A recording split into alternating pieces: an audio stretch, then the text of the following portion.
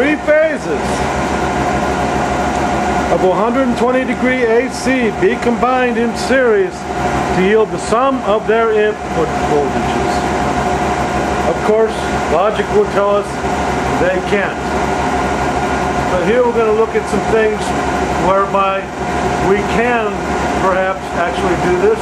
I've tested it. It works on a lower scale. Some difficulties were arrived at. We tried to place it on the larger scale. Problems for that were found. Now we're going to go down over here and look at what we're looking at. We got the 666 coil system running. Back out here. That's the 3 coil system. Running unloaded with no field.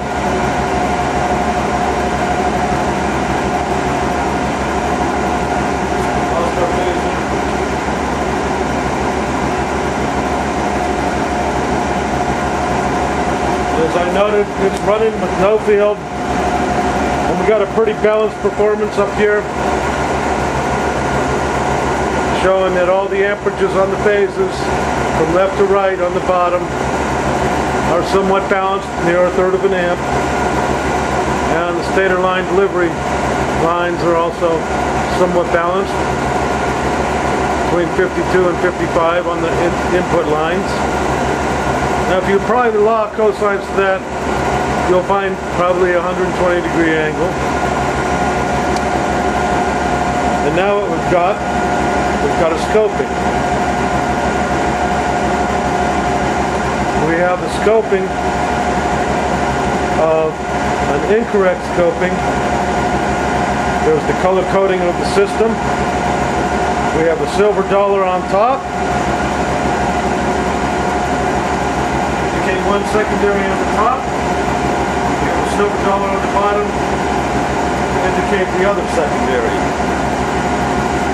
Now we have it on dual channel, and it's giving us that signal. That signal, you might see a little time difference on the scoping versus the camera. That signal appears to be roughly 120 degrees out of phase. When we got these things over there, we got the top one reversed. Actually show the correct timing between the top and the bottom of the stack of these coils.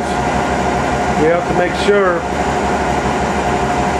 that the coils, sensor coils that we're going to use as secondaries, are in the same correct polarity of testing. What this boils down to, a north pole issuing through the bottom of the sensor coil is the same thing as a south pole issuing through the top of the sensor coil. And since we got the sensor coils on opposite sides of this stack, the actual correct reading will look like this. Go ahead and turn that coil over. We'll back out some so we can see. I'm actually turning that sensor coil over.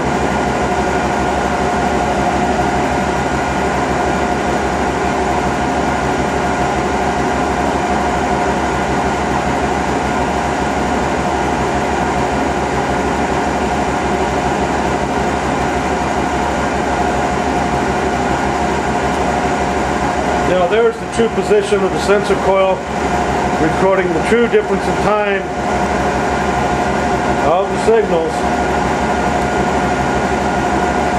between two of them sensor coils in space on the top and the bottom of the stack, with phase 3 on top and phase 2 on the bottom. Now in order to unify voltages separated out of time so that they can all add sequentially to the sum of the input voltages, verify that remarkable claim, which we seem to have verified by special means. Today we're just going to show the first hurdle that's crossed. We've got to cross another hurdle to be able to demonstrate that full effect.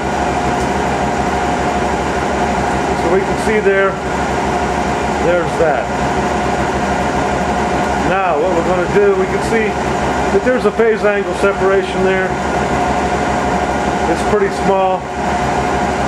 It's probably 60 degrees out of phase on those two correct measurements. Now what we're going to do is we're going to take that top sensor. I'm going to show this also. And we're going to move that sensor over to the top of phase 1. It's shown on the checkerboard scheme right there. We're going to move that sensor over there. I'm going to let the camera record that. Now we're going to look at that phase relationship.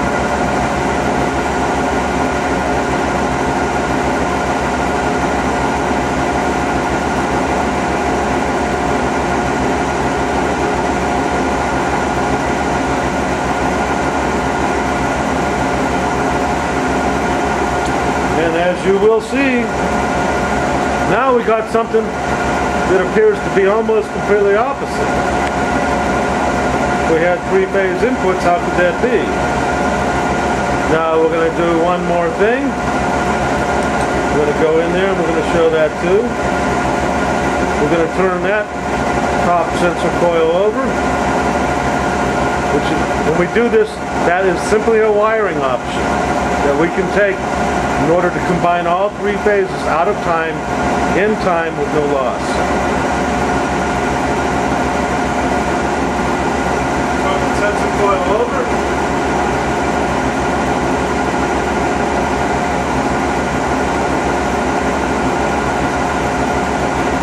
And now we're going to look at the new relationship.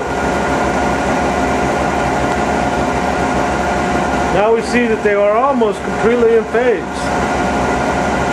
If we could do this one more time, and going around the circle. Mr. Kittle's trying to get into my action again. Out, Kittle. If we could do this one more time, and do that 3 times around the circle, we could obtain a voltage that is the addition of all of our stator voltages. But we've demonstrated now that we're able, out, cat, that we're able to do this. Now how and why are we able to do that? Okay, we're going to go over here and look. First of all, we're going to look again, show our balanced out inputs and outputs. It's hard to see through the camera screen, but I can see we got 55, 52, and 52 stator amps going in, and all of our phase amps are pretty well closely matched. 311, 318, 328, up and down. Now we're going to go over here and look at the relative voltage distribution. This becomes extremely important. See why in a second.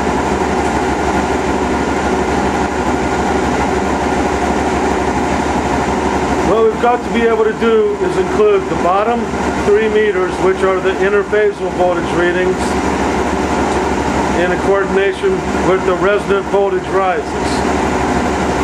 First, we're going to note the resonant voltage rises for each situation. We have 0.8 volts becoming 8.2 volts on phase 1. We have 0.9 volts becoming 7.9 volts on phase 2, smallest of the voltage rises. And then on phase 3, which we're not going to bother with when we look at the 3 meter reading because it's sitting upwards, we have 0.8 volts becoming 8.2 volts on 3 VI.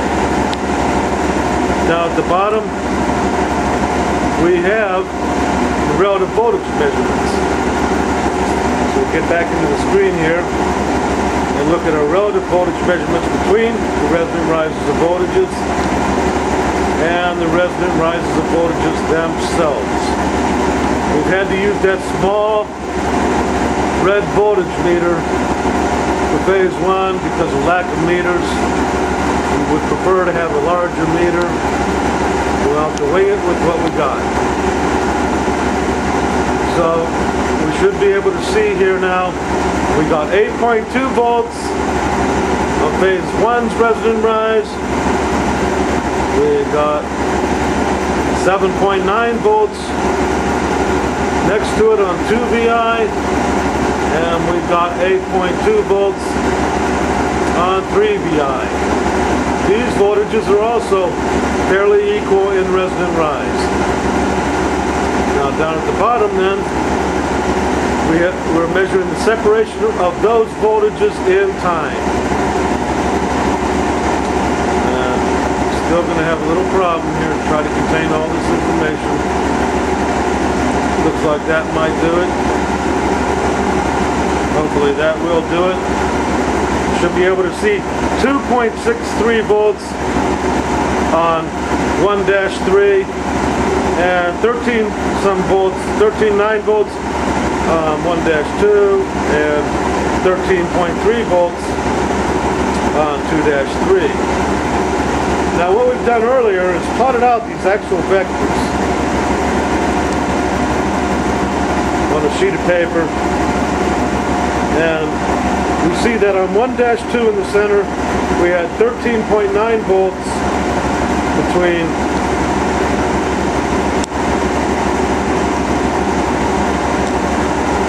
8.2 and 7.9. We're trying to compare 1 and 2. 8.2 is 1, 7.9 is 2, and we got 13.9, now 14 volts between them on 1-2.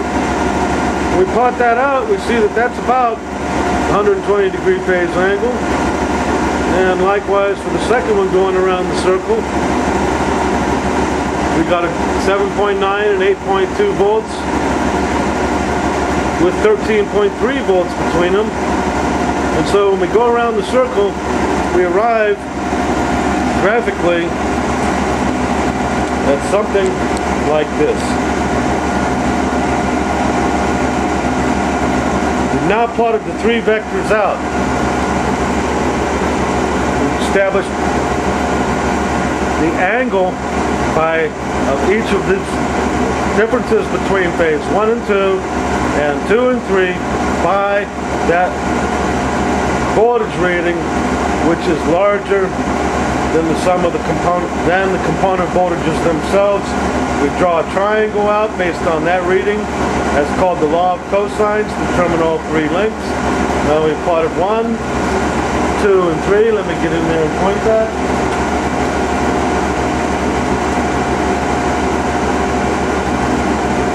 We plotted out 1 here, 2 there, and 3 there. That's just good and fine. Looks pretty much like 3-phase. However, we come to a problem now. We measure the voltage on 1-3. It's only 2.6 volts between the 8.2 volts on 1 and the 8.2 volts on 3. Those are now identical, I suppose. Well, there's only 2 some volts between there. So the laws of vector addition demand that we decrease the distance between those 2 vectors. We want to use the law of cosines to determine this interphasal angle. Now we got the extra 2 answers here.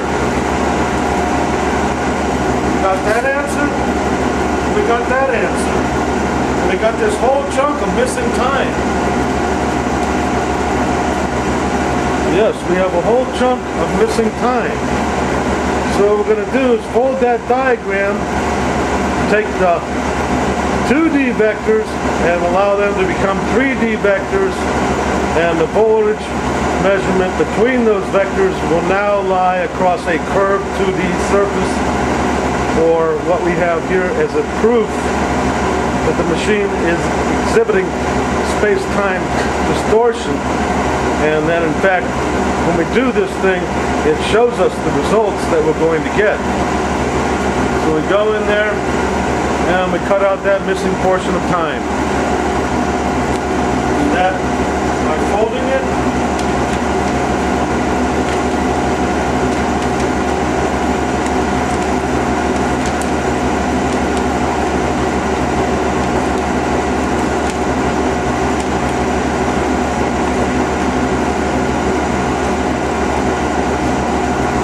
now that we've moved the vector 1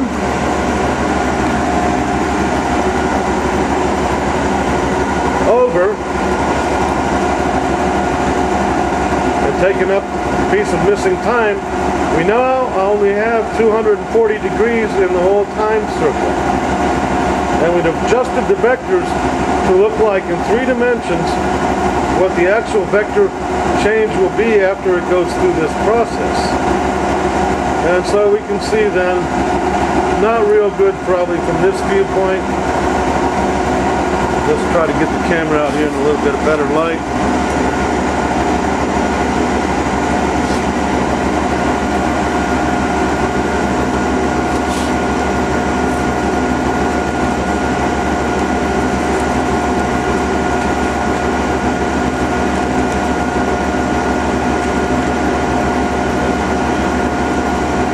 That's the best I can do for now.